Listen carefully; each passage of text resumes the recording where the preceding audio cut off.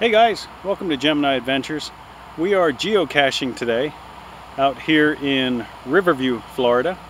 We're going up here about a quarter mile or so to a micro geocache. It's hidden alongside the roadway and we're going to see what we got in there. Come along and we'll show you what it looks like when we get there.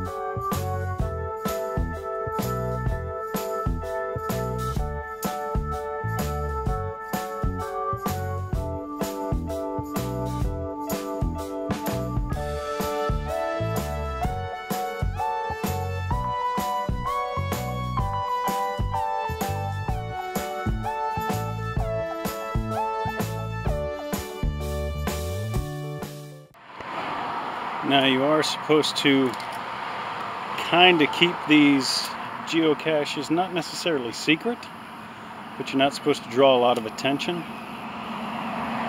so that folks who aren't doing geocaching don't come and take them away. They call these people muggles. Yeah, muggles. The average person who doesn't geocache. So we'll try to be a little stealthy about this. We'll see. It's right here at a big intersection though, so might be hard to do, but we'll see. Okay, so this shot that I'm showing you now says it is about 141 feet from me, straight across the street. So I'm assuming it's going to be somewhere right around that pillar.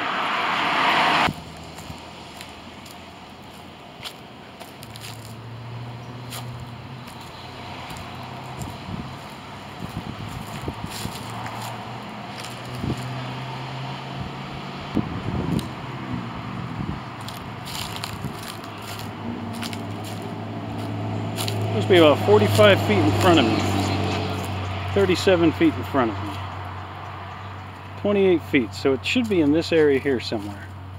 Ah, look, right there, it's a geocache symbol.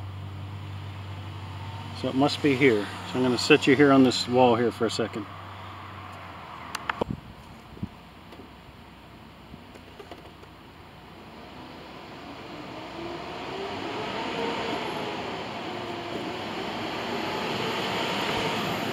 Look, right there. Hey.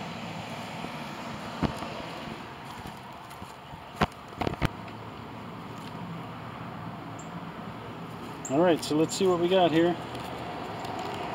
We've got a log, fill out.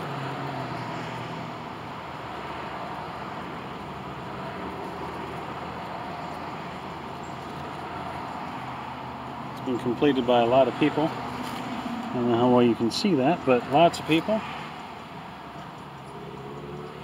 March 15th is the last one, so we're going to fill ours out today. So I'm just adding our name at the bottom here. Bixler Boys.